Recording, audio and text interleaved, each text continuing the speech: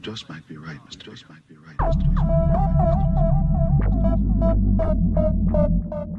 right, Oh, yes.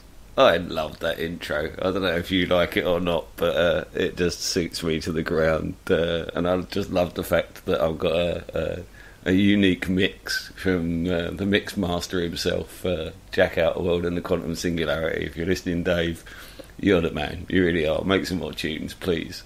I know your life gets busy. I think it's probably a bit early in the evening. I don't think many people are in the chat. If you're actually bothering to listen at this hour of the day, do you want to just put a little nod in the chat so I can see if anybody's actually tuned in, or if they're just kind of hovering in the wings, waiting for 9 o'clock? And Sean, because there's nothing on the schedule for me tonight. I don't know if this is going to be my permanent slot. I'll talk about that in a minute. I'm going to stick a few tunes on while you lot wake the chat up and see if anything's going on. Yeah. Wrap your brains around this. John von Neumann in 1933. Von Neumann is the unappreciated genius of modern science. Scientists appreciate him, but the general public, I don't think, has ever heard of him. He wrote one of the best books on quantum mechanics. He was one of the pioneers of programmable computers. We wouldn't have internet without him. Anyway, maybe logic, one of his major inventions, instead of dividing everything into true and false like Aristotle, which only applies in the abstract. Aristotelian logic only applies if you ignore the sensory, sensual, space-time continuum in which we live. If you take into context we live in a real universe, which we're touching things, bumping into things, kissing things, loving things, hating things, throwing rocks at things, and so on, you realize that most of our perceptions are in the maybe mode. They're not yes or no. They're not true or false. They're just maybes. I think maybe logic is probably the greatest invention of the 20th century. Although, of course, von Neumann had a lot of competition. Koszybski offered an infinite-valued logic in which between yes and no we've got an infinite series of maybes. Anatole Rappaport invented a four-valued logic: true, false, indeterminate, and meaningless. Indeterminate is something which, in principle, we might be able to test someday, but right now we can't. We don't have the technology to test it. Like how much life is there in the universe? We just don't know. That's indeterminate. Meaningless are propositions that can never be tested because they're defined so they can't be tested, such as round squares eat red cabbage. First, you got to find a round square before you can even begin to observe its eating habits. And since you can't find a round square, there's no way of ever testing that. Another one is the Catholic doctrine that after a priest pronounces the right formula over a piece of bread, it becomes the body of a Jew who died 2,000 years ago. If cannibalism is good for you, you should eat the body of the dead Jew and it'll make you feel good. I don't know, Catholics are not particularly fond of Jews. I don't know why they like that one so much, but they like eating him anyway. Everybody else thinks they're just eating bread. They think they're eating a human being. They think they're Hannibal Lecter. We think they're nuts. I don't know. But that's an example of a meaningless statement. It can't be proven or disproven. If they want to think they're cannibals, let them think it. We can't disprove it. We're not going to bother arguing about it. It's meaningless, like the round squares.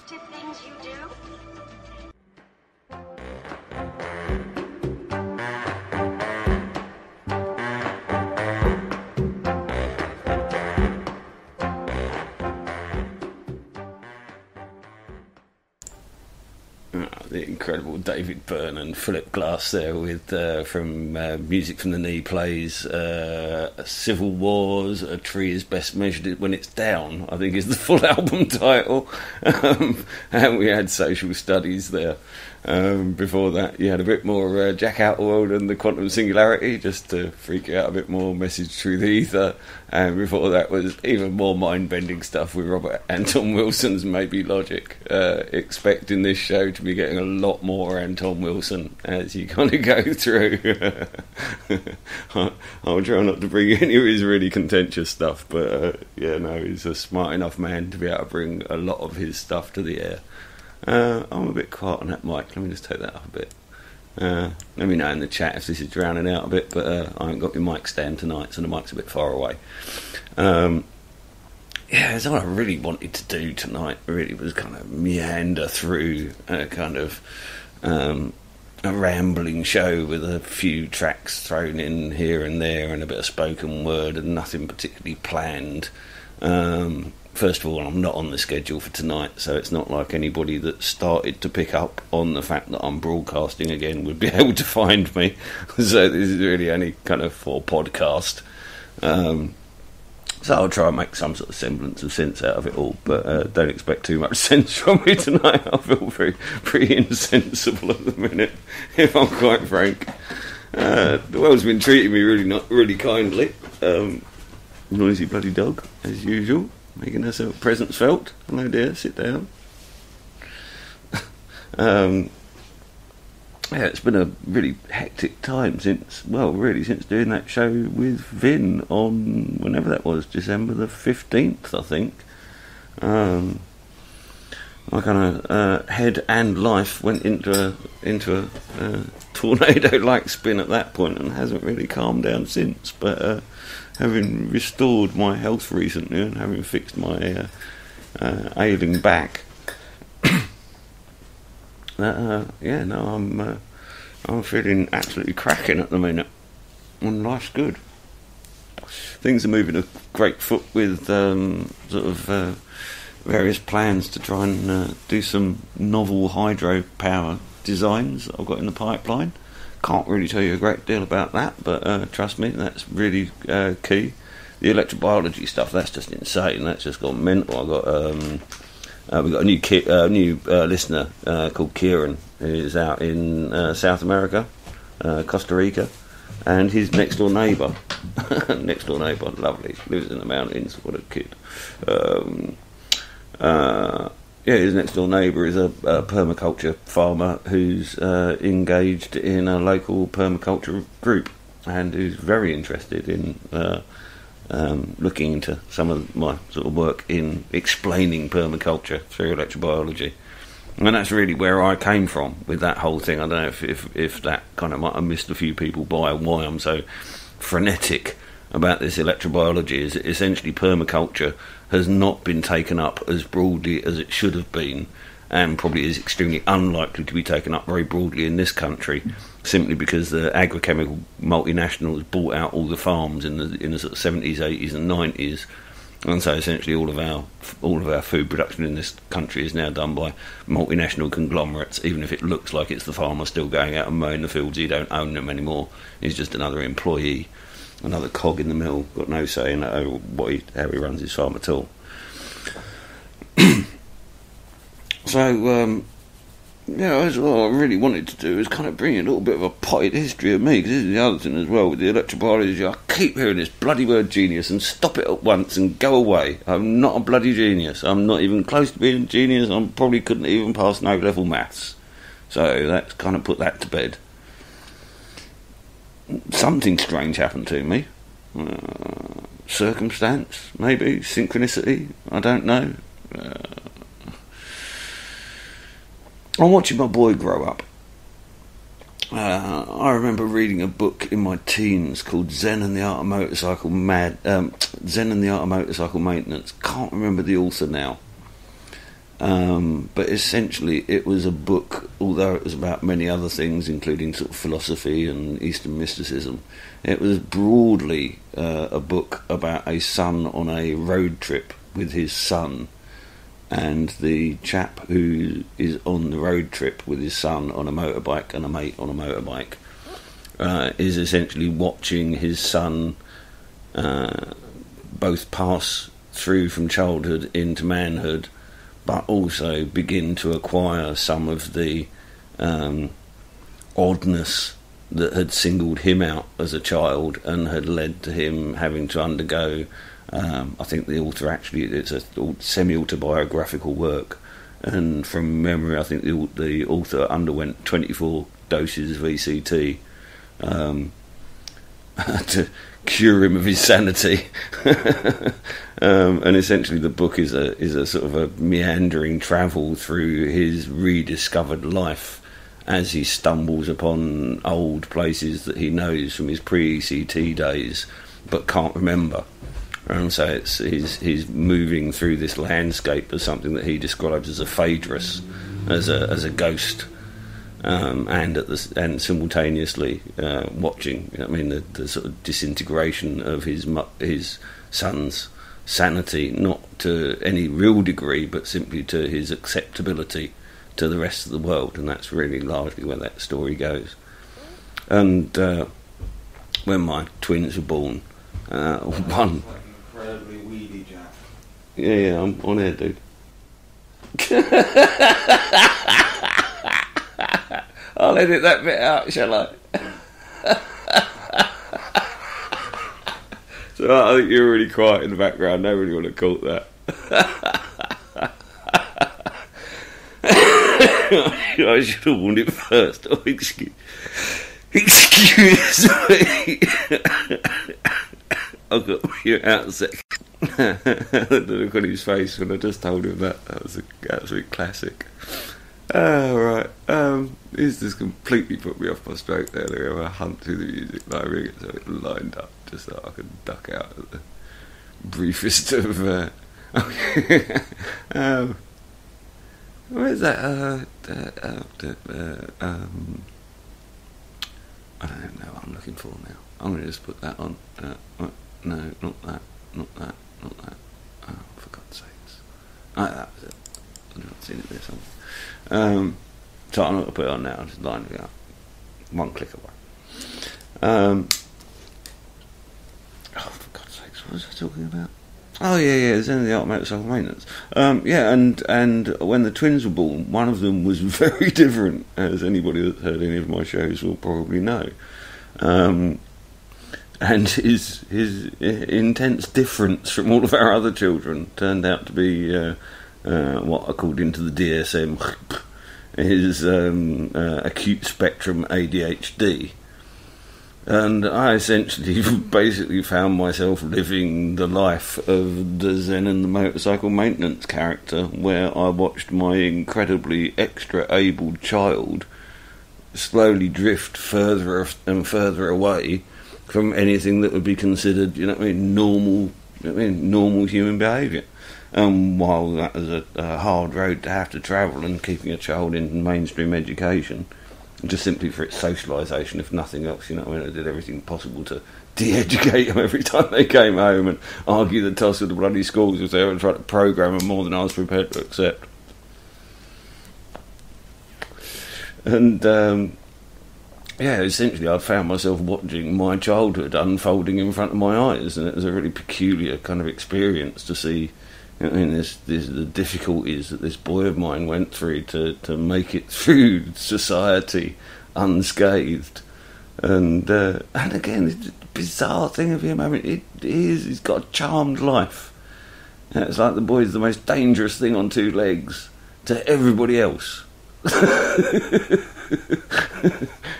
It's just a fascination with everything sharp and shiny and electrical and hot and anything that can hurt or injure or maim is an absolute fascination from him.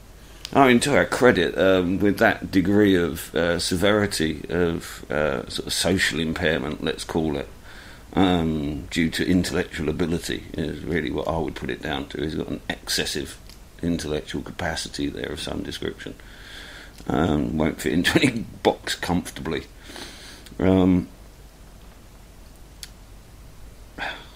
Completely forgot what I was about to say then. Jesus.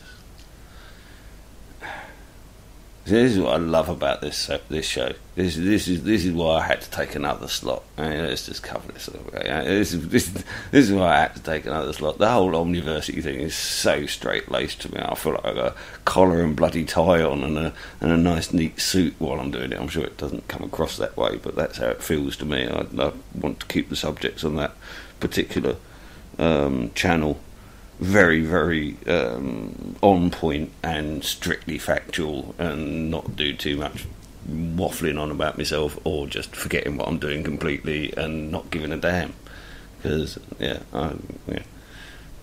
two facts not given, largely speaking. So that's why I'm on this slot now, is just simply to blow off a bit of steam, really, and hopefully bring a few people along with me, because it's a sort of infectious an infectious philosophy that, again, I wouldn't really necessarily explore with the Omniversity, because it's my own personal philosophy. It's not necessarily something that would be a subject for universal accessibility, which is the fundamental basis of the Omniversity. It's supposed to be both universally accessible and universally sort of educational and inspirational. And it appears to be hitting that sort of a peg from the reports that I've been getting back from the listeners, which is great. While I'm on the subject, just a quick shout out to the listeners. I've got to mention a few names here. We had Freshie in the chat. I don't suppose he's come back, as he never bloody does. We can pop into the chat when I'm not on air and say, "Oh yeah, I'll be back when you're on air," and then just completely forgets. But then he is mad as a box of frogs. So I love Freshie. I ain't seen him for about 3 years, which is a real shame. We used to pop up and down the M1 all the time to each other, but he's up in bloody Derbyshire. It's like miles away, and he's insane. So that was really good. As it goes, he was posting some shots of him in the chat. You can scroll back up and have a look. A couple of little shorts of him heaving. What was it, 190 kilo bloody lorry tyre? I mean, he was knackered a couple of years ago. You know, he pulled up to the eyeballs from the shrinks and like fat as anything, and really unfit. And he was what was he? Something like bloody kickboxing champion of England or something in his youth. Something along those lines. I'm probably doing him a disservice, but one of the martial arts. He was actually the country's leading proponent of it at one point. Scary man to get on the wrong side of, I bet. Anyway, lovely man. And who else? Oh yeah, Nanny Weirdo. Oh, Nanny Weirdo. I've never mentioned you on air, Nanny W. Come on. I mean, you're the star of the show. You really are. There's very few people that send me to Google. And Nanny Weirdo definitely is one of those. Love and peace, Nanny Weirdo. Love and peace. Or should I say Fiat Lux? Nanny Weirdo is one of my many whispers from the grapevine. I don't know exactly quite how deep inside she is, and I don't really want to explore that too much on air, because I know that she's exposed herself to some not insubstantial risk in the past, and I definitely don't want her in her putting herself in those dangers at this late stage in her life. It's just not certainly not for my benefit. So our communications are largely undertaken through a scramble of innuendo, slang, gibberish, half told something, left for a while and then picked up a little bit later, and sort of music references being used as shorthand. So, like a drop about an old Frank Zappa tune might indicate that we're talking about bioweapons or something, you know what I mean, if we both understand the reference, and we're both from that era, so yeah, we kind of get that shit. And it's she's just a stalwart campaigner against all sorts of stuff, and still going at some grand old age. I never actually dare try, you know what I mean? So I know she's getting on a bit.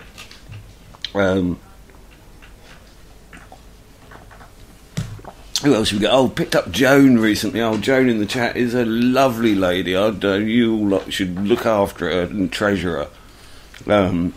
She's an absolute star. I just spend all my time when I'm off air just chatting to Joan these days off air.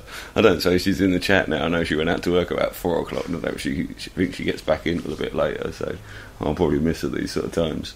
But yeah, she's a regular for the Omniversity, and has been listening to virtually every word and following along and sending me other links during the week. And she's another one that sends me to bloody Google, and that really is a rare event. I mean, I'm one of those that's kind of got an attic mind, so if I'm going to Google, it's usually to search something scholastic that I already half know about and just need to go and check up on. But those two lasses both have scurrying to go, we're dropping all these references. I'm like, huh? Who? Huh? Rather than show my own stupidity, Google is your friend. Keep repeating it after me. Google is my friend. It means me no harm. Google is my friend. It means me no harm. Google is neutral. It's not good, bad, or indifferent. It's just neutral. It is exactly what you do with it.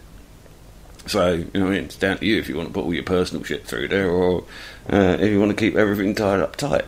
And just a moot point on that particular little subject is I've now been online for 20 years this year. This will be my 20th year on the internet. Well, if I was to tell you my real name now, on air, it would make no difference at all. You couldn't find a damn thing about me. The only stuff in my real name is on the dark net in terms of like the sort of online banking and stuff that I do that isn't accessible to the Google search engines. So, I mean, I have remained online now for 20 years and remained entirely incognito as far as my real name or any of my real details. I know of no face on picture that's ever been sort of tagged with my name in it. Even if you Google my name, I think the Freeman Jack thing, you might, if you're lucky, find a single image. There's an old video that I done here of me looking in a hideous mess. Oh my God, I was a state back then. Jeez, rough enough now, but boy, I was a mess then. I was insane too. So that's hardly going to give anybody the impression that I'm anything to be concerned about, that's for sure. Oh, how little they know. Oh, and Paul, of course, Paul who's listening now. Paul's been a regular here for the last couple of months, and is a real solid lad. Been coming over from where he lives over sort of northwest London, sort of outside the M25. Sort of fair old stroll to get to here. So yeah, I mean that's another. This is the other glory of people's internet radio. I mean, this is possibly the thing that a lot of people don't realise is that most of the hosts that are on here will have come through the chat box and as listeners and thought, I can do that. It's a job, which wasn't quite my route to the microphone, but it was pretty bloody close. I mean, I ended up on here because of John bloody Harris. Was part of sort of, I wasn't actually TPUC admin, I always refused, but I was always being offered a job for a moderator, or I had been over there from Ben or Dan Hughes. Yeah, and always refused because I didn't want to have to curb what I said on that particular little forum, because I always bloody made sure that I spoke the truth. And it was in a group call with them over Skype, and I happened to mention to John that I thought the TPUC should take take a leaf out of UK Columns book and start doing like a radio show of like a media presence. He's turned around at me and gone, "Go on then." Me? Really? I was kind of thinking you actually, but alright, okay. And that was how kind of TPUC FM was born, and that really kind of landed me here. Never quite managed to shake it off, so anyway, I'm going to stick this tune on, have a look in the chat, because I never look at the chat. I mean, if any of you ever put anything in the chat, you better either PM me it, or if the chat's busy, PM me it, because I've never managed to keep up with the chat if it's busy, and I never look at it when I'm talking, because I can't talk and read at the same time. It's like rubbing my head and rubbing my belly and patting my head simultaneously. Some of those people, some people wouldn't do it. I can't. Anyway, a bit more Dave Byrne, a bit older Dave Byrne, talking heads. Let's change your mind.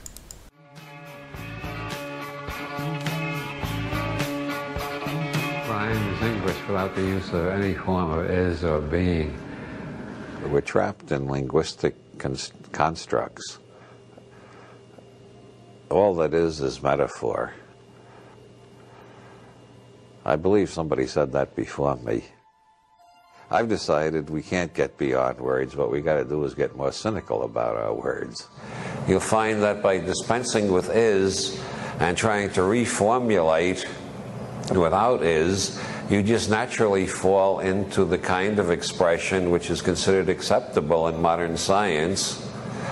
Also, it's the type of consciousness that Zen Buddhism tries to induce. Using E prime, you will understand modern science and Zen Buddhism both a lot better than you've ever understood them before. Martin Gardner has written a long essay proving that to think like this will destroy your mind. I think it adds tremendously to clarity. I am removing the is from my writing more and more. Removing it from your speech is even harder. Instead of thinking the grass is green, to think the grass appears green to me. And this saves me a lot of time, by the way. I don't get embroiled in arguments like Beethoven is better than Mozart or rock is better than soul. I define such things as meaningless. And so people get into arguments like that. I just say, well, Beethoven seems better to me than Mozart most of the time. But I don't say Beethoven is better than Mozart. I return to E prime in my thinking whenever I find myself getting angry at somebody or feeling depressed or hopeless or having negative emotional states in general. Once you put them in, and once you take out all the is's out of all your negative statements, you find out they're all relative to how you feel at the moment. People would, by and large, act the hell a lot more sanely, and especially if they, when they got rid of is, they put maybe in more sentences. I think if everybody used maybe more often, the increase in general sanity would be absolutely, it would seem absolutely astonishing and completely flabbergasted everybody. What the hell is this? We suddenly got a planet full of sane people? When did that start to happen? I didn't even notice it. You just listen to the craziest people on the news and on television, or the craziest columnists in the newspapers. You notice they never say maybe. They're always quite sure. And they always know is. And they never say seems. They always say is. I'm continually astonished at all the people in the world who think they have the answer to everything. None of them ever suspect they might be cosmic schmucks and have the wrong answer. And I find that the only explanation that makes sense to me is in Korzybski's Science and Sanity. These people don't know how to use language properly. They're using language in an overly dogmatic way, which sets their brain into overly dogmatic modes. So they think dogmatically, they perceive dogmatically, they even smell dogmatically, they hear dogmatically. They're locked in a trap of fixed neurosemantic circuits in their brains. Whereas knowing I'm a cosmic schmuck, I always think of at least 5 alternatives. When people start arguing about words, they're mostly arguing about whether the words that they apply to the objects they have created out of the infinity or possible objects that could be put together. They've picked up a few of them, then they put words on them, then they quarrel about the words. And if these people get to the stage where they're willing to kill one another over the words, they should be put in a nice quiet home in the country with kindly doctors and beautiful nurses and good sedatives. But generally they end up in government mansions and start bombing one another.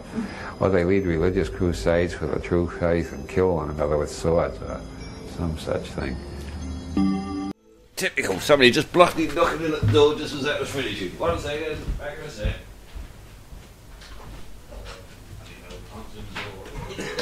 That's alright, dude. This is the Freeman Jack show, not Omniversity. I don't give a damn. They can suffer it. Thing finished. You turned up simultaneously. Front door's there. Yeah, you're going to get a lot of this at this time of the evening. I'm literally like 9 feet from the front door and through a thin wall, so suck it out if you don't like it. I suppose I ought to even do that, really, hadn't I? It's just this early in the evening. This is the Freeman Jack show, and you'll be subjected to adult topics with periodic. We know there's a bang going on and all that. You know what I mean? We're supposed to mind our P's and Q's certainly before the witching hour.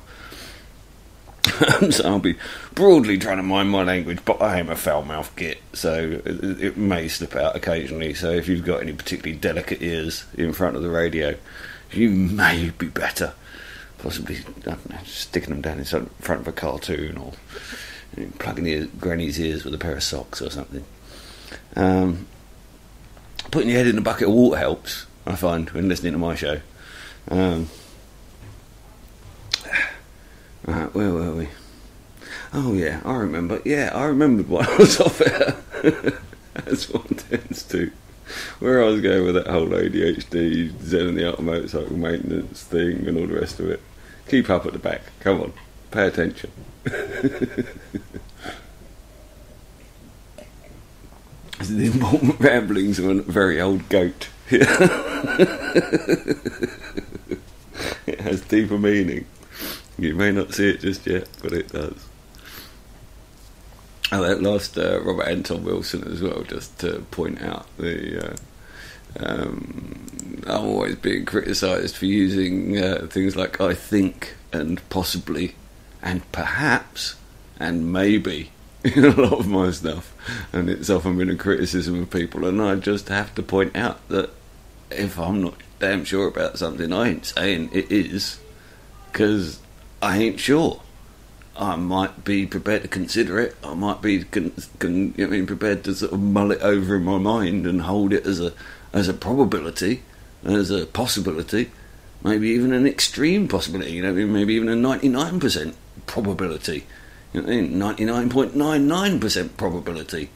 But not even probably 99.9%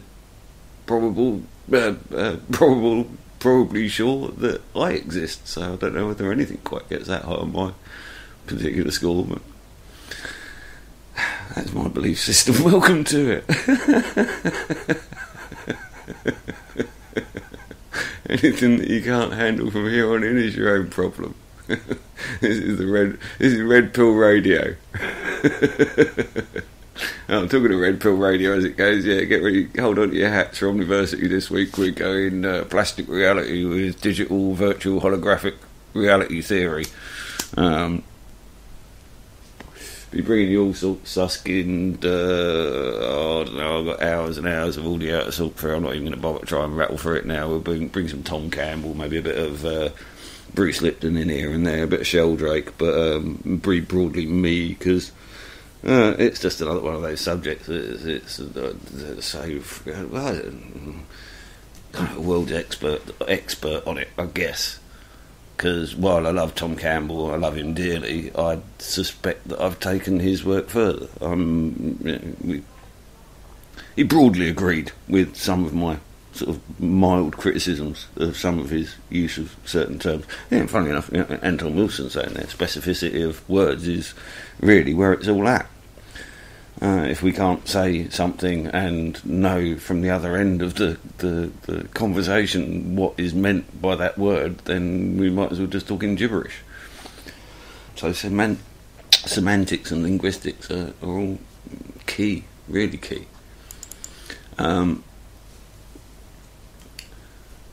Yeah, so where I was going with the Zen and the art of motorcycle maintenance stuff, essentially I realise that I must have been an ADHD child. This is years before it was ever really recognised.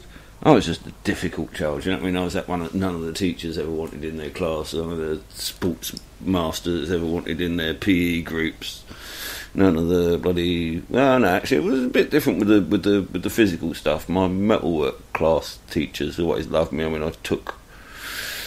basically, where did we start? I think it was 13. We moved up to the upper school at 13 and started doing sort of big school woodwork and big school metalwork classes. And my school was one of these sort of multi-thousand kid sync comprehensives in Essex.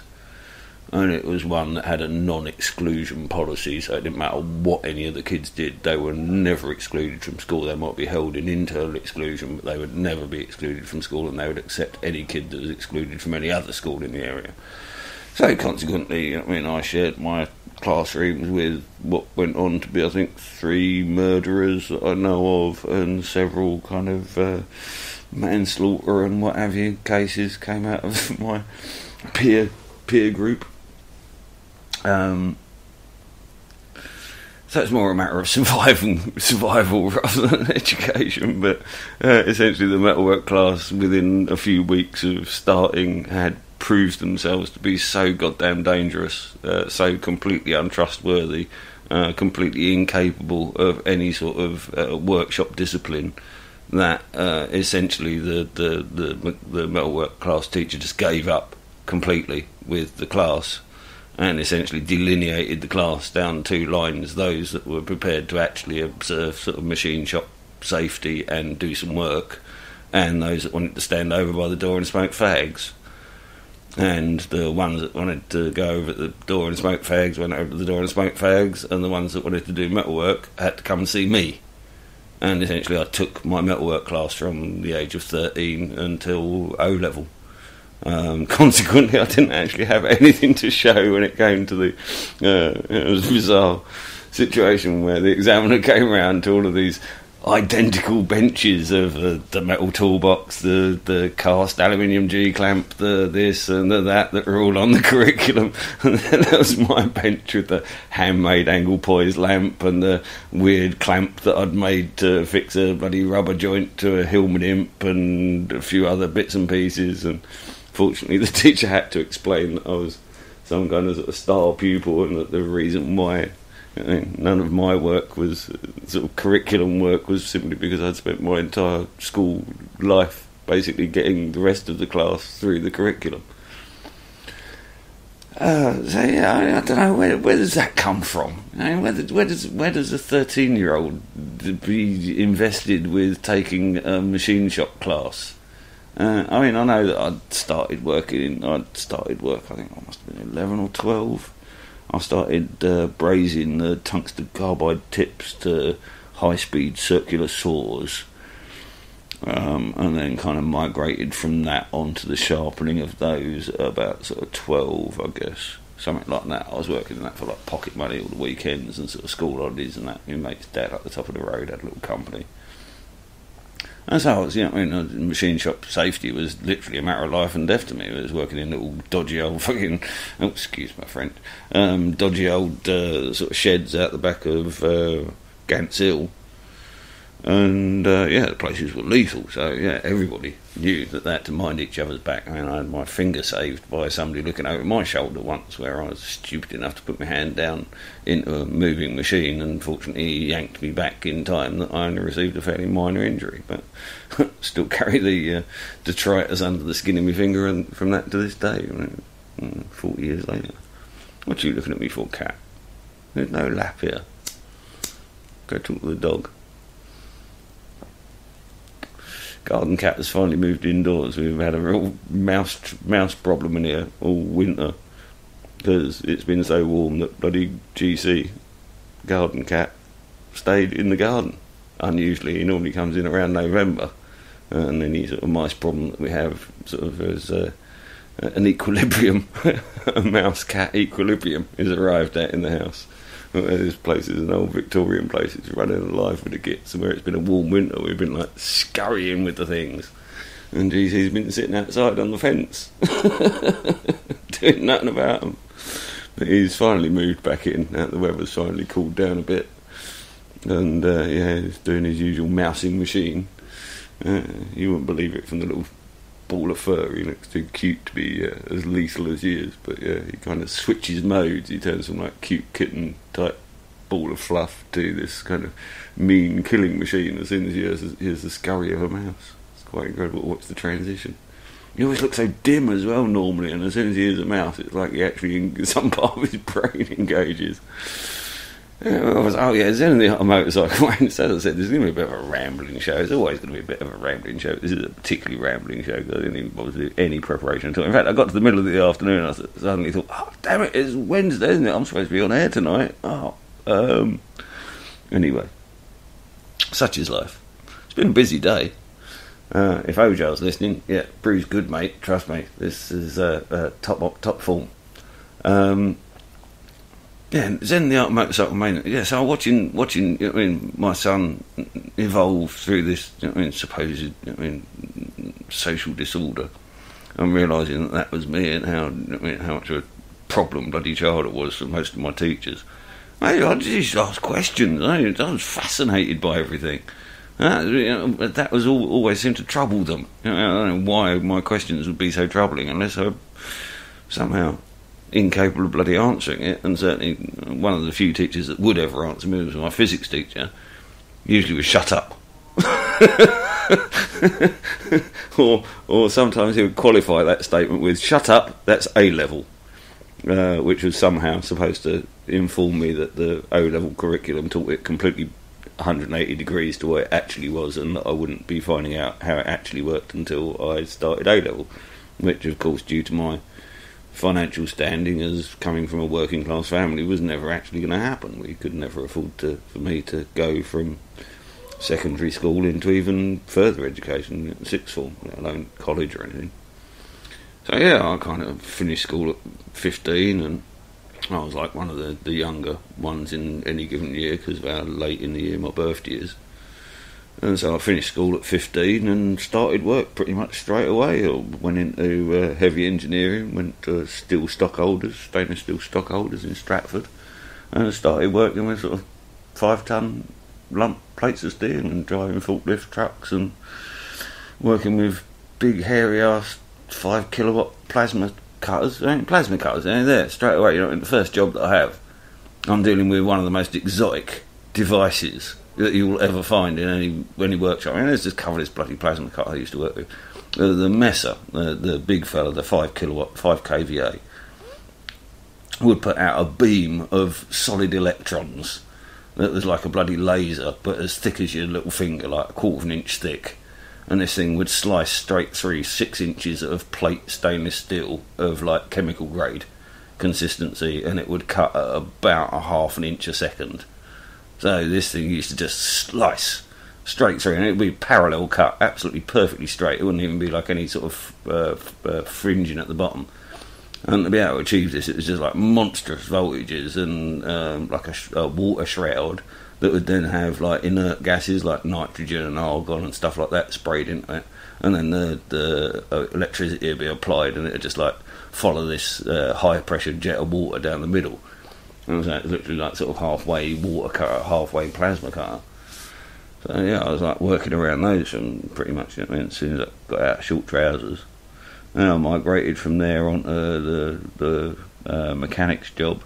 And again, walked into there, no bloody qualifications, just a good gob on me and a pair of hands, and proved myself useful. Ended up 8 years there. While I was there, I got done for drink driving, which would have been the end of any sort of mechanics career in that sort of day and age, in the sort of backstreet mechanics trade.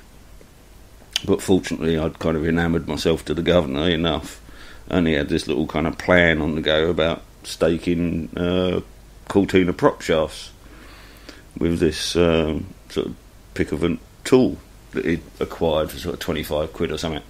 And so rather than sacking me on the spot because I picked up this driving ban, he's kind of gone, all right, we'll keep you on, but you're out on the back bench and you're staking prop shafts. All right, fair dues. Well, 3 or 4... I'm on air.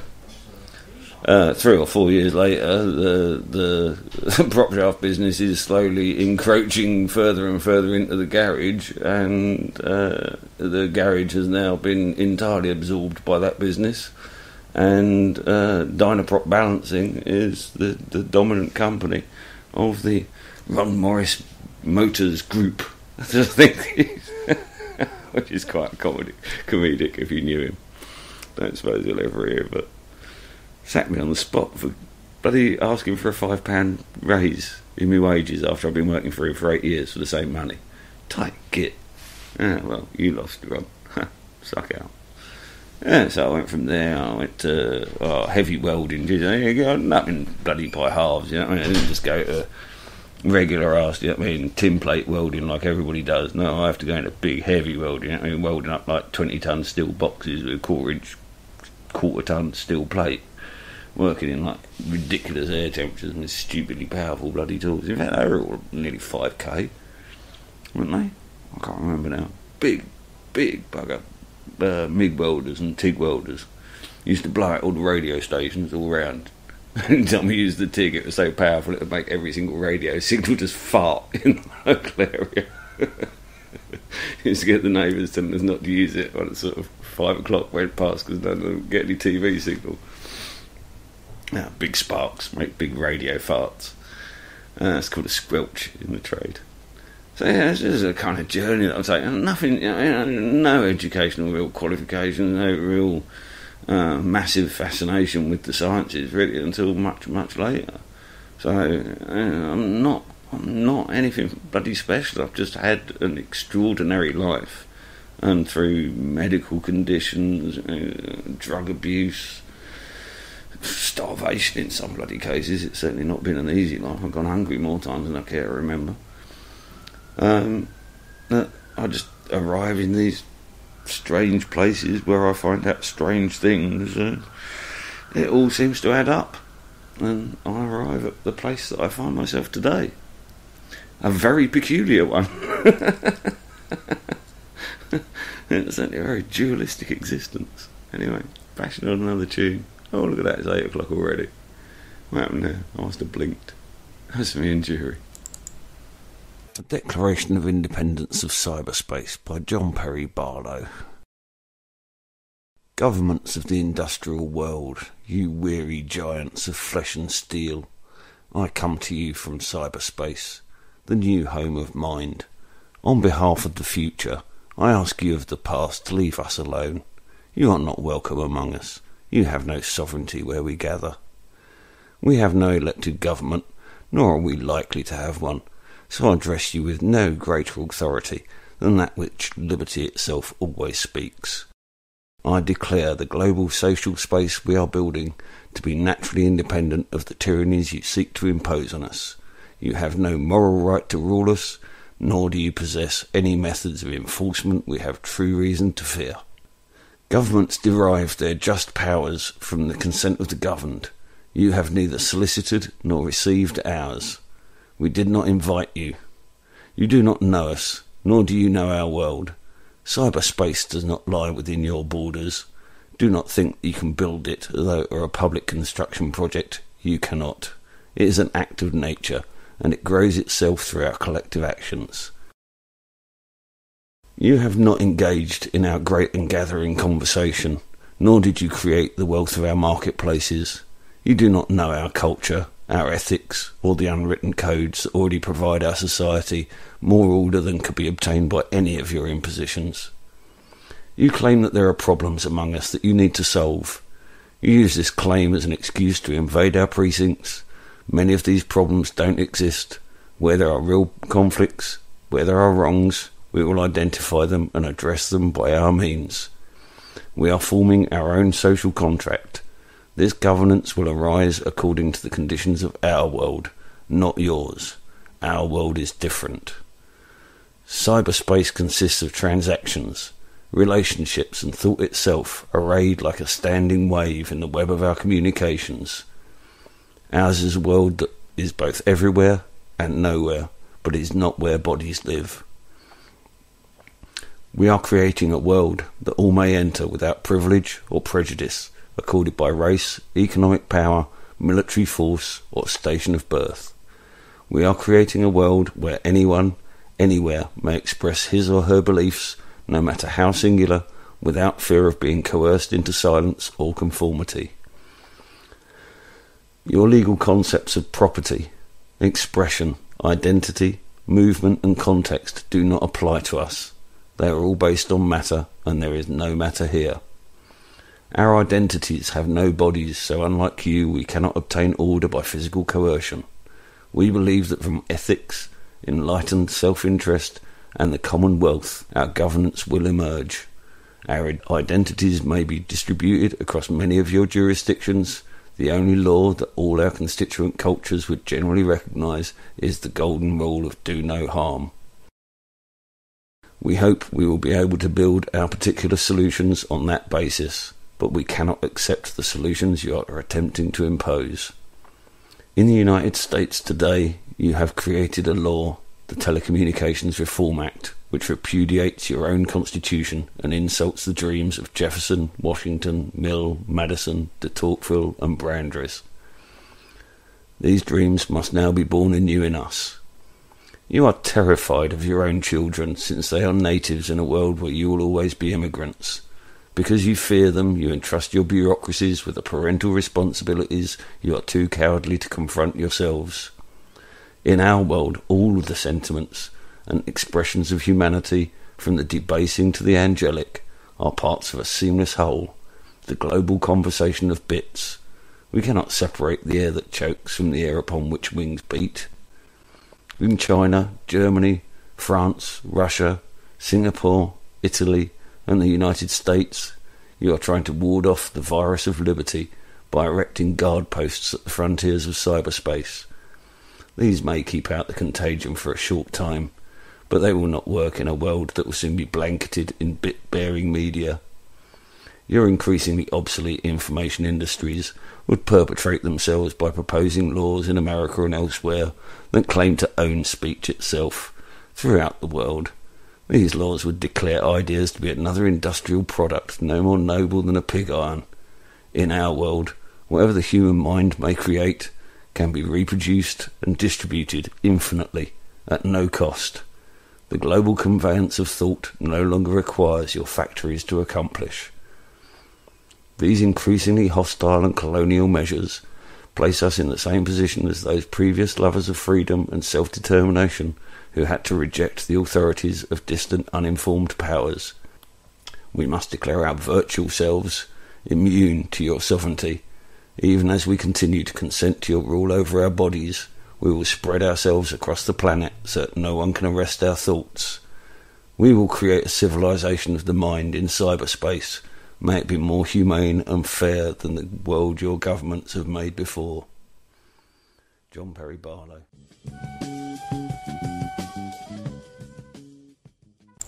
Typical bloody freshie, turned up in the chat after I finished bigging him up. Well, I ain't going to big you up while you're in the chat, because I know what you're like, and you'll bloody naff off again, won't you? Anyway, yeah, you have to listen to the replay of this, and you'll hear a big shout out to you. Freshie doesn't even realise he's really key in the whole electrobiology thing, so yeah, no, big up to Freshie. I'll tell you about that when we see each other next, alright? Kind of, the revolution will not be televised, folks. You know what I mean? Switch off that goddamn thing. It's just bending your minds. You know what I mean? Let's get educated. Let's get informed. Let's stop focusing on the mundane and the unimportant, because there's too much important stuff coming down the line. I wouldn't cover this necessarily in Omniversity, but we are in a very short sawtooth before the 45-degree slope of peak oil hits. My best estimate is around 6 years now.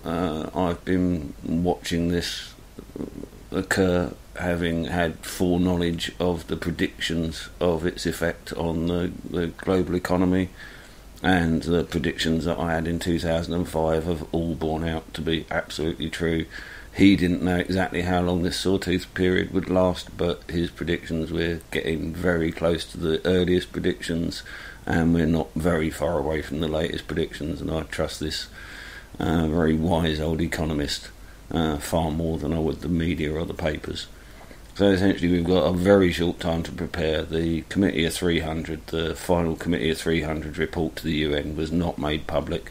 Fortunately, we have one of the Committee of 300 went public because he was incensed that the third report was not made public, and essentially the third report said, we're screwed. Basically, we used up too much oil, we used up too much coal, and now we haven't got enough energy left in the planet to convert the 21st century to renewables and sustainable. So something's going to go. Well, either we put up with that being a conclusion, or we prove the damn Committee of 300 wrong. Well, that's going to mean getting organised, yeah? Not sitting there and being like little keyboard reactionaries and busy fussing over feminism or flat earth or any of that crap, because you're going to be dying in the streets if you keep that up. Honestly, you're going to be dying in the streets. You've got to do this, alright? And this is where, you know, I mean, a couple of the lads in the chat will back me up on this. I don't just talk the talk. I ain't going to go into details, because I'd have my door kicked in by tomorrow if you knew what I was up to. If you knew what I was up to tonight, fuck no. And going through checkpoints as well. There's London's all checkpoints. Terrorist checkpoints. Terrorists. Got to make sure there's no terrorists amongst you. Especially if they're Asian terrorists. And yeah, that basically appeared to be the coup, as they were shaking down anyone that was brown or not quite pasty-faced like me, and was giving them a good once over. Nice big police presence though, in nice twee little Greenwich. Always good to see that they're hitting the hard spots first, hitting the hard targets. But yeah, authenticity is really kind of, you know what I mean, that's really, all of those jobs that I got when I was young, I got them by walking into them and saying, look, I've never done this before, I've done this and this, and I was pretty damn good at them, and I picked them up real quick, guess a job. And I kind of lived by my trade, and I lived by my word, and if I cocked up, I did it again. And if need be, I'd do it again for free, and if need be, I'd pay for the bits that I'd broke. Because that kind of, you know what I mean, that insurance policy on life, you know, the precautionary principle can only ever stretch so far, and if you're plying a trade, then you need to behave honourably. And so I suppose for me, especially in the motor trade, I had my throat cut so many times, but would refuse to stoop to the same sort of strategies. And even then, even at the garage, blimey, Jesus wept, I never used to stop work. I used to be at that garage till bloody 11 o'clock at night. I used to have all my poor friends turn up come 6 o'clock when the door should be sliding closed and the governor pissed off.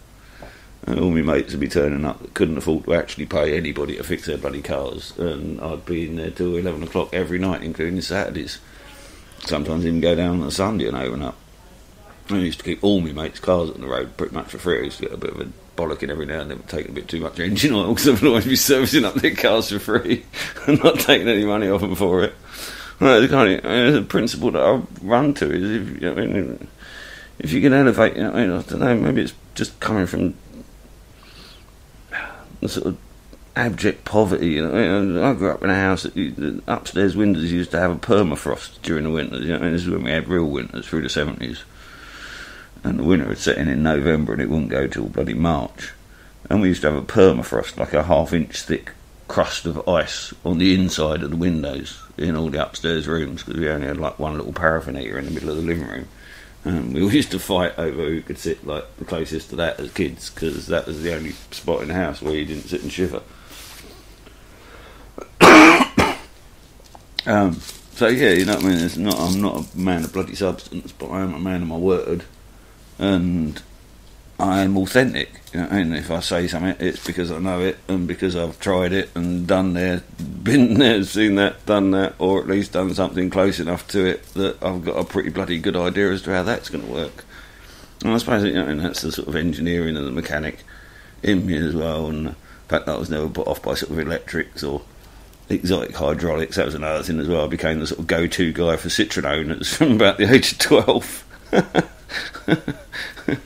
I put my mum into a Citroen DS Palace from the sort of Hillman Imps and stuff, I think 12 or 13, and hydraulics went on it, so I basically had to teach myself Citroen hydraulics, and these things are really exotic bloody hydraulics. They've got the hydroelastic suspension things. They've got like pressurised nitrogen spheres that work over the top of a pumped hydraulic system, and the whole circuit runs at about 2,500 psi, and it'd literally slice straight through your finger. If you used to puncture a pipe while it's pressurised, it'd cut your finger off quite happily, and it's that sort of pressure fluid. And I basically learned how to fix my mum's one, and as soon as sort of people saw me working outside on that and saw the sort of scrap one that I kept on the yard to sort of scavenge bits off of, they sort of started knocking on my door. Oh, she fixed Citroens, because none of the garages in the area would go near the damn things in the 70s. You know what I mean? They weren't as reliable as they are today, and they often broke down. And these bloody exotic hydraulics, they didn't just run the suspension on this like pump-driven hydraulics. It was the brakes, it was the steering, everything bloody ran off the thing. So when the hydraulics failed, it was like a serious failure. And again, I had some bizarre overbearing sense of responsibility and duty. I knew that I had no kind of mechanics insurance. I knew that I had no public liability insurance. So if I did work on somebody's car and sent them off in it and they had some fatal crash, I knew at his door they'd be coming knocking on. And I just... There's something about that mindset. There's something about that sort of precautionary mindset, and of that sort of the honour that you know what I mean? I know that there's not much honour in mechanics, and it's probably a bit of a push for most of you to actually believe that there could have ever been such a thing as an honourable mechanic. But if there is ever such a thing, it was me. And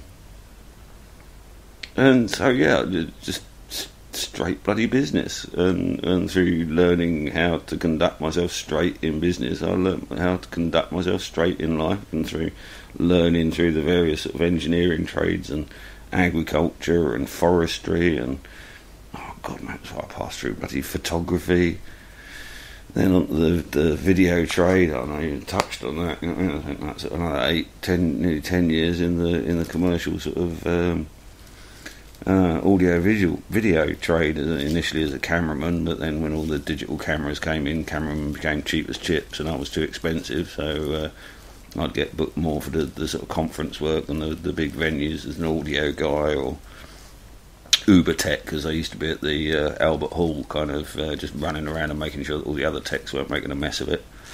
God, that used to be some miles. Jesus wept. I did an AIDA once, and the kids had got one of them pedometers in their cereal packet or something when they were doing all that stuff, you know, the things that count the number of steps that you take. And so I just, as a laugh, I put this bloody pedometer on for this performance of AIDA.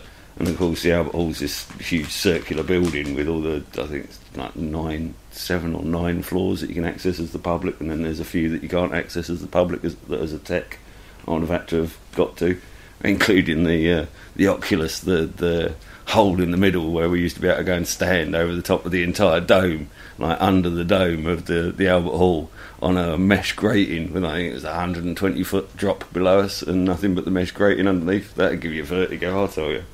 Right, looking down on the top of all those like flying saucer polystyrene things that they had to put up to fix the acoustics, and we'd be sort of flying projectors and speakers and shit out of that sort of area.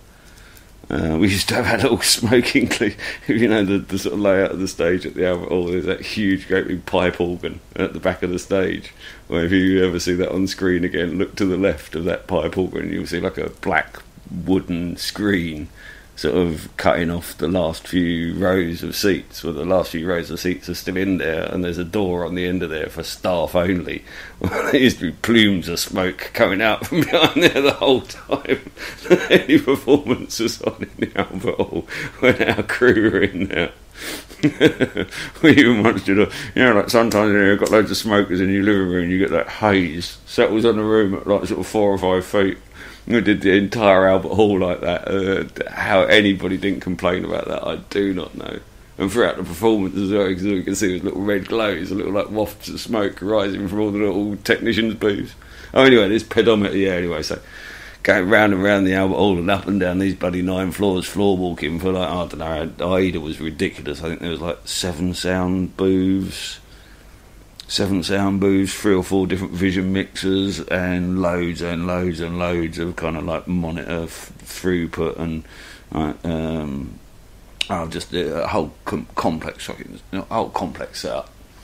And 22 miles I ended up walking that night, according to this pedometer, when you calculated out the strides. So sort of a night's floor walking could be quite a busy enterprise, especially with something like AIDA as well, because I think that particular night we'd done the get-in from like sort of 5 a.m. So from 5 a.m. we'd been offloading like sort of 5 articulated lorries full of boxes of kit and installing them, like sort of wheeling them in as roadies and then installing them as techs and then running them as technicians. Busy old life that was. I used to work ridiculous hours of that. I think the same again, you know, when you're man in that business, you don't get a minute of unprofessionality if you show 1 minute of flawed, utmost professional behaviour. You'll never work in that trade again. And we always used to joke about there's no such thing as a sick day in the AV tech business, because I mean, if you wanted to throw a sickie, you'd have to produce a death certificate signed by both your great grandparents. And literally, I think 10 years of teching, the only time I ever came away sick was one time when I'd eaten something dodgy during the actual day's work, and had been taken just so violently sick that I couldn't be near any of the punters because I was making them all feel queasy. So you just kind of, that taught me about getting up and doing it at whatever day it was, whatever time of the day it was, however many hours you've been doing it for. When it called for it, you just got up and did it. And that's a real big lesson in life, because I learnt just how far you can push yourself. I mean, some of those jobs used to go on like 36 hours straight, and you'd get like a couple of hours sleeping on a bunch of not used sort of stage flats around the back of the stage while there was a performance going on and all the PA running and all that. I mean, that would be your rest for your 36 hours, and then you'd be driving home with a 5-ton lorry load back to the workshop to go and offload at God only knows what time in the morning. But that was the life. I mean, you got paid for the job, and the pay was good. And I gave all that up, actually, my discovery, Brian Gerrish's work on Common Purpose. And I was working in the conference trade and had no idea as to the sort of Tavistock connections there and the PR connections and all the dodginess going on there with the sort of mind control propaganda sort of meme. And I suddenly found myself at a social workers conference providing the AV support, the technical support for an obvious common purpose plant who is essentially trying to propagandise and alter perceptually a whole group of social workers' concept of pedophilia. And I could see exactly what they were doing. And there was actually one guy in the audience who was the one kind of open mind, and he stood up and objected. And he got bloody, what do they call it? Strasbourg? No, what is it? Something or other technique. The shaky hands mob used to use it at Occupy. It is the Strasbourg technique. But anyway, they had like sort of 2 or 3 plants in the audience, and they rounded on him simultaneously. And because there were 3 of them and 1 of him, the audience naturally do their kind of sheep job and go with the 3 voices instead against the 1. And so this guy ended up walking out in shame from a lecture that he could clearly see was doing something other than what it said on the tin. And when I got called to return to that same conference's next circuit, it used to be like a quarterly conference or something like that. I used to do it on a regular basis. And I got called to go again, and I just didn't turn up. I knew that was my instant resignation from the entire trade, completely not turning up, not bothering to call, just couldn't do it, couldn't bring myself to do it.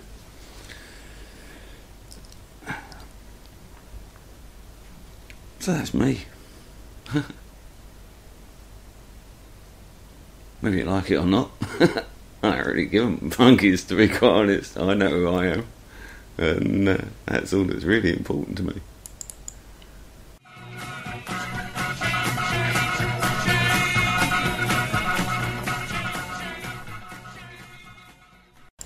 Yeah, I'm a changeling, leaving town on a midnight train, because I ain't never been so broke that I couldn't leave town.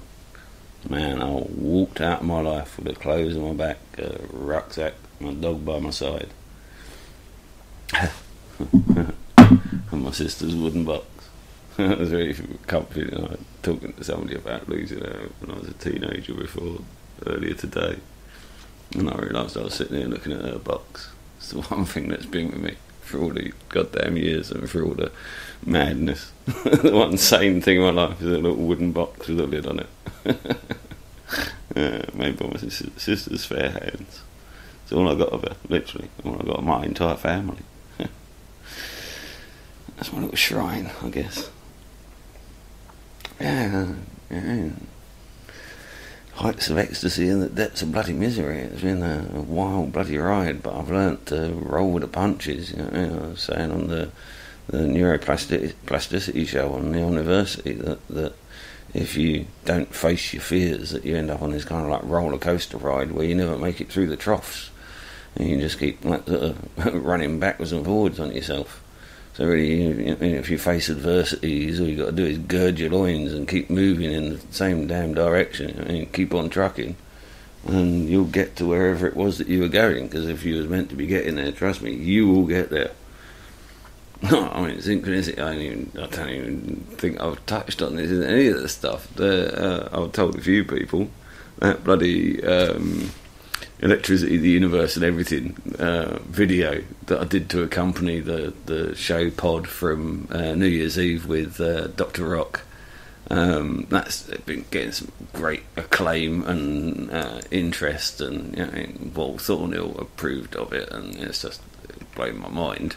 But what's really, really weird about that video is that I stacked up about, I think it was 50 individual clips in my editor, and each one of them I lifted off of the internet and edited to, as short a possible clip as I could get it down to, and basically took it from a keyword. Having reviewed the sort of audio, I selected specific words that I knew would sort of be the start of a particular subject, and went for that word in that particular video, or the image that accompanied that word in the particular video clip that I wanted to use.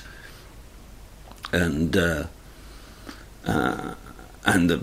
most bizarre thing happened when I essentially I was working with Microsoft Movie Maker, which is the most appalling line editing video suite I've ever had misfortune to have to work with. It was literally like working with videotape again. You had to do everything sequentially. I couldn't add the audio until the entire video timeline was finished, because it didn't have any sort of audio incorporation features apart from just simply sticking a soundtrack on it. And in the end, I think I actually queued up a sum total of about 100 edit points of these 50 different videos. Many of them were played through sort of multiple times, I mean twice or more, just to fill the 3 hours. You know what I mean? Finding video clips to fill 3 hours and editing them in isn't it took me 80 bloody hours in total. Anyway, the 80 hours was just the most basic of slash job edits. So basically I was like scrolling to where I knew in the audio a particular word came up, and then I'd scroll through the video timeline until that particular frame on the timeline, and I'd start the video sequence, and that would run for, you know what I mean, a minute and a half, 2 minutes, 3 minutes, however long that particular little sequence ran, from there on into the text. Oh, bugger me, when I finally reviewed, when the thing finally rendered, I mean, it took like 3 hours just to render the thing from the Movie Maker. And when I finally got to look at this bloody thing before I put it up online, I've got like chills going down my spine, because there must be at least 1,000 bloody cue points on that video, and I only put 1/10 of those in.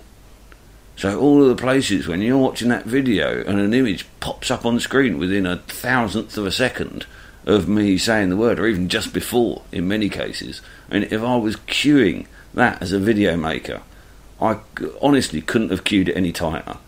And there are 10 times more than I actually queued, and all queued perfectly. And moreover, some of the images are so specific.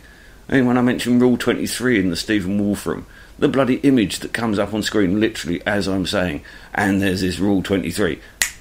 Rule 23 pops up on screen out of 250 odd process fractals that could have come up on screen in that particular video sequence.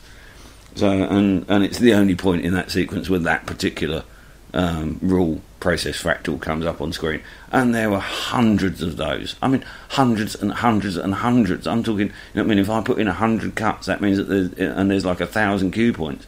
It's got to be like 900 cue points have been entered synchronously. I mean, the odds against that are just infinitesimal. You know, probably the odds against it are probably greater than the number of atoms in the universe to 1. You know, in a Googleplex to 1 against. So, you know, when stuff like that starts to happen, it's very difficult not to sit up and pay attention and think that something extraordinary has just occurred. It really is. It's a bit like when singers, you know what I mean, when great singers say they're struck by the muse and they don't feel like it's them that's doing the writing, it's somehow coming through them.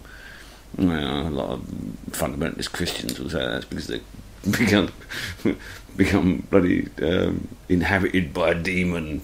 It's a demon inhabiting me. It must be one with lots of good messages for everybody, because I can't see any harm in any of it.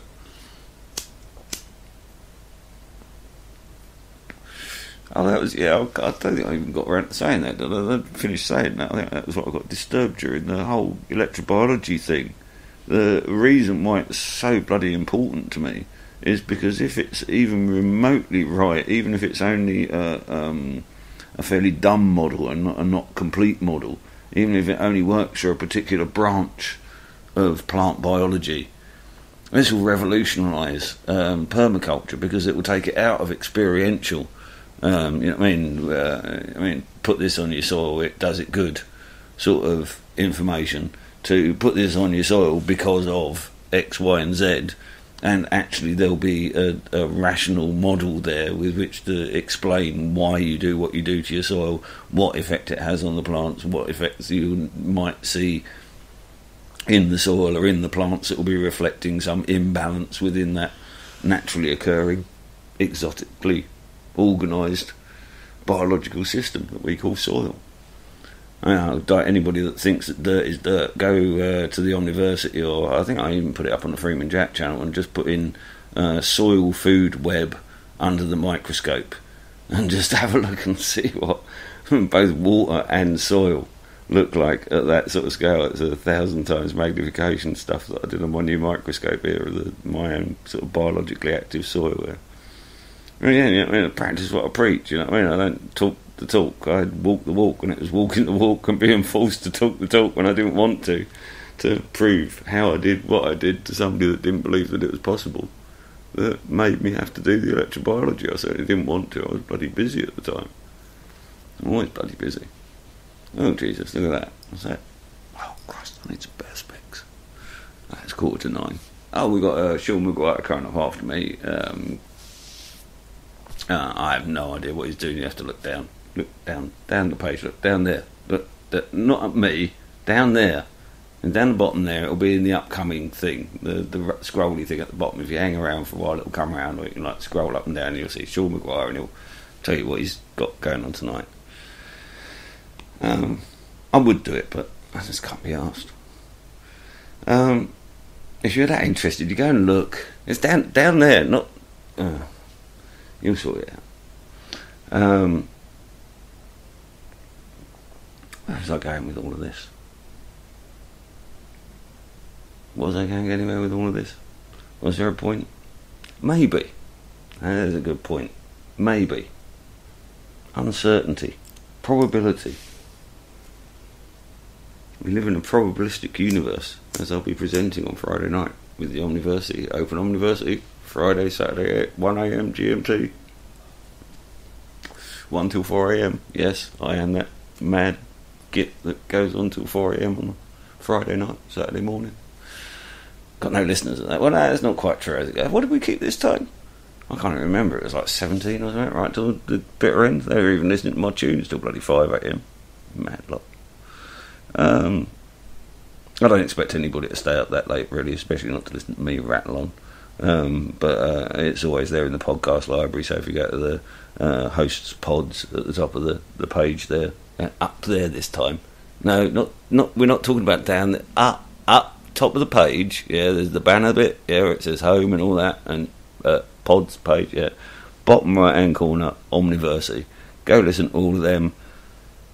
Yeah, just stick with it. Yeah, I'll do my best to bring every subject from a kind of fairly basic nuts and bolts to a hopefully a staggering and inspirational conclusion.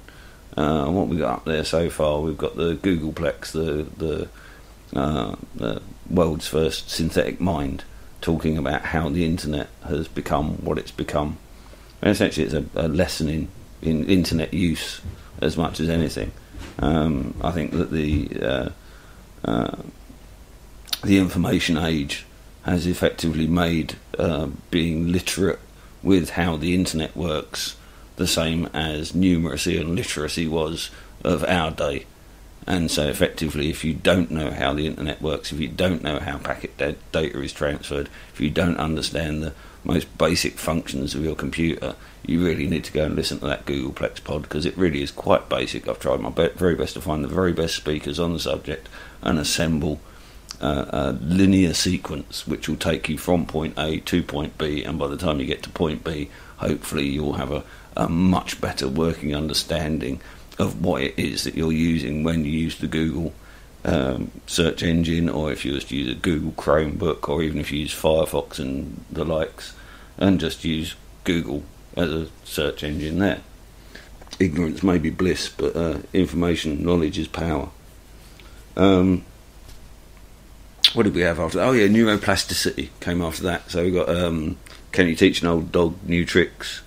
Neuroplasticity is all about how we are able to literally change our minds on a structural basis and rewire our own brains on a day-to-day basis, and how it's actually quite easily achieved, and how it can not only solve all sorts of psychiatric disorders quite simply and without the need for medical certainly chemical intervention. It can also be used just simply to elevate everybody's life. There's absolutely no reason why you should ever feel obliged to continue following any course of action and following any sort of emotional patterns that are uncomfortable or unpleasant for you. It's just simply not necessary. And I do a 3-hour show there where I assemble possibly one of the most complete discussions on the topic that I know of on the internet. You'll find all sorts of very serious works on the subject, and hopefully that's not quite so dry as the most serious of those, and it's not quite as shallow as the most basic of them. But again, done my best to assemble a topic in a linear fashion from its most basic constructs through to its ultimate sort of implications. This week we've got plastic reality, holographic reality, digital virtual holographic reality, which again sounds like a very complex subject, but basically reality isn't what you think it is. And having interviewed Tom Campbell and done all of his seminars and done all the Leonard Susskind and know about the Jim Gateses, the Dinkras, and doing all my Rupert Sheldrake and then working with Ted Vollers and developing my own sort of numerical flux theory, which is a component of what I would now describe as holographic reality theory. I hope to again be able to present something from the very most basic of concepts and pursue it again through to a logical conclusion, where I hopefully will present that this reality isn't quite like the film The Matrix. We're not living in quite that sort of a holographic reality, but it's a pretty bloody good metaphor, and surprisingly so. And it's remarkable the number of unanswerables that can be easily answered through a modelling of reality through the holographic reality theory model. Again, map is not the territory. You know what I mean? These things are models. I'm not saying for one moment that reality is a hologram, but if we have to model reality in any meaningful way, then it has to be in such a way that everything fits. And the fact that we currently have something that we know of as normal and another thing that we know of as paranormal means that there's a whole bunch of normality that just simply doesn't fit into science. And that's the beauty of the digital holographic reality theory, is not only does it perfectly explain quantum mechanics and electrical theory and a whole heap of other sort of unjoined current models as a sort of overarching model, but it also largely explains the paranormal too, to at least a very much more usable mechanism than the just we don't know that we've got now. It also does away with pretty much all of the paradox in the sort of dogmas of science as well, which is always quite reassuring to see. Alright, I'm going to bail out for these last few minutes. My throat's already getting a hack throated, and I want to keep it fresh for Friday night. You've had enough of me, I think, for now. As you can tell, these shows are going to be a bit a bit slack, peak slack. There's another one of Anton Wilson's things. It's not all about the white fish or the black fish in the yin yang. It's all about being the squiggly line down the middle. And as long as you don't have a slack deficit, or for that matter, get so relaxed that you go sailing straight through peak slack and into excess slack, and you got to reel back a bit and like find your peak slack, and when you hit peak slack, the universe just works with you, and that's the shape of a river, that's the shape of a flame, that's the shape of a vine. You know what I mean? There's a reason why. That's the shape of a galaxy. There's a reason why natural forms take that squiggly line shape. There's a meditation for you all to be left with, is peak slack, be the wiggly line between the black and the white. Don't be the black or the white. Good night, people.